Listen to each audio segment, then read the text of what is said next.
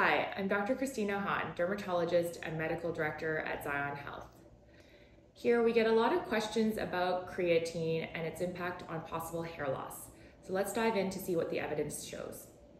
First of all, what is creatine?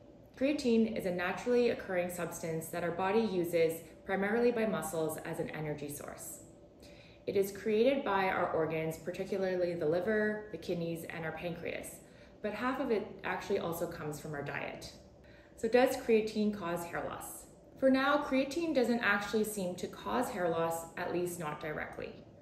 Since hair loss has been linked to some performance-enhancing substances, it's reasonable to assume that creatine may also do this as well.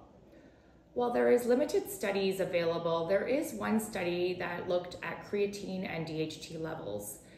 In this study, they looked at DHT levels after a loading dose of creatine for 7 days, and they did find that these study participants did have higher levels of DHT.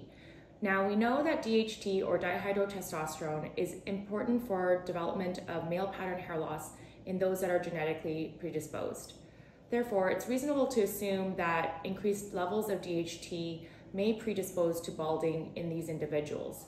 However, the study didn't actually look at hair loss directly, and the DHT levels were actually higher, but within physiologic range.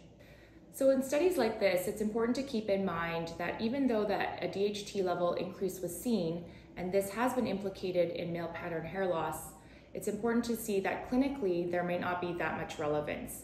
That's because hair loss was not looked at and conclusions cannot be finalized without further research. The bottom line is there doesn't seem to be a direct link with creatine use and male pattern hair loss.